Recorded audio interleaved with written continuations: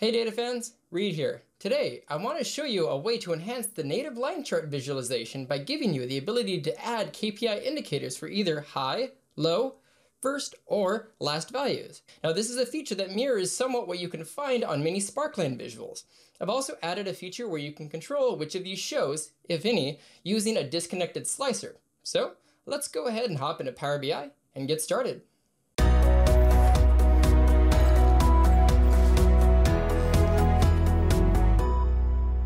So the visual that we have in front of us here is just the native area chart visual. We can also use the line chart as well. However, I just like the filled color to be brought in a little bit, again, because I'm trying to make this look somewhat like the Sparklines that you can have as a custom visual, but instead using the native charts that are built into Power BI. And I also have a slicer here at the top that lets me either show both, meaning the high, the low, first, and last, or just first and last only, which then makes the highs and lows disappear. And if I select high and low, then the first and last also disappears, or if I clear the slicer, none of them show on this visual.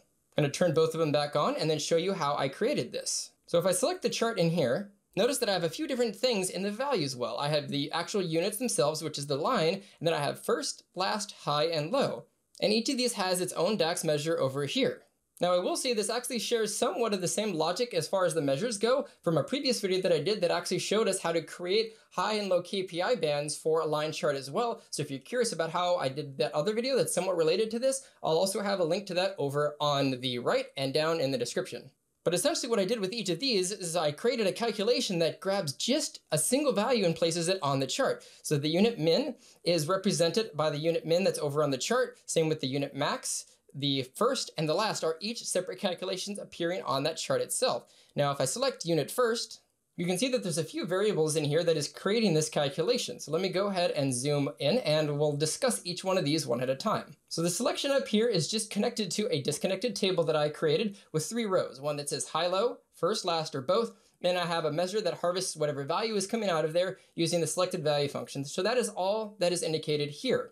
So I will walk through each of these one at a time. So the first month and year, that's simply looking at the chart below on the axis and determining whatever the actual first month year value is. In this case, January 2017. So that is what's being returned in here.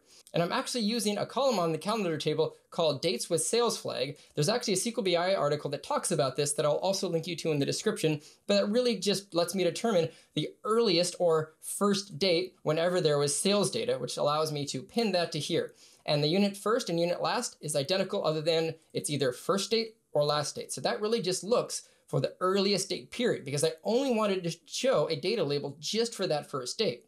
And then the actual unit first is the actual value itself, calculating the units, which is the measure that is being returned for the actual normal line chart. And it's just filtering where the month and year for any of the periods equals that first month. So that's how it's showing only for that first period.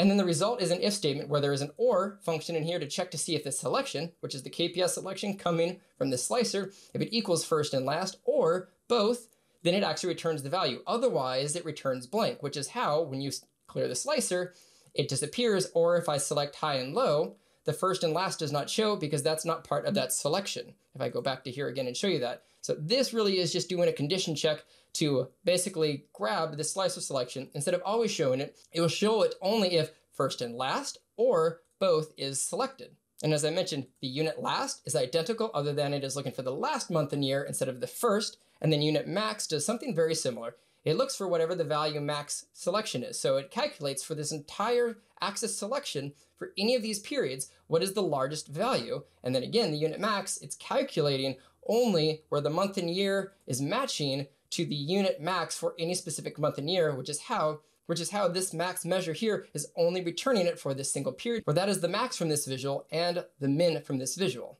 And again, the result right here is checking to see either if it equals high or low, as in this case right there, or both, then it returns those two values in here. Otherwise, if it's first and last or cleared, it won't return those.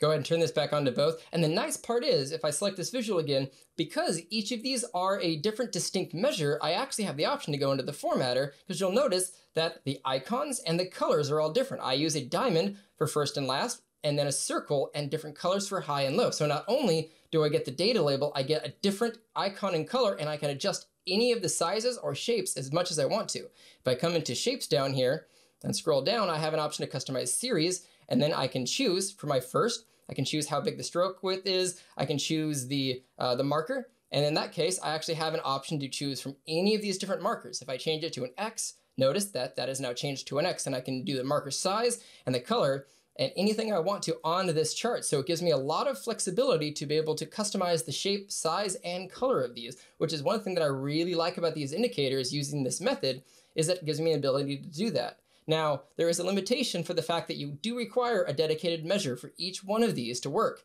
because if I did first and last in the same calculation, there would be a line between the two of them, because that's how a line chart works. So they need to be independent. One single calculation being returned per measure that's in here. So if you have something where you want to return a category of them, multiple types of calculations, this really doesn't work. But as long as you have pairs, first, last, high or low, those are the types of things that can work as far as these indicators on the visual.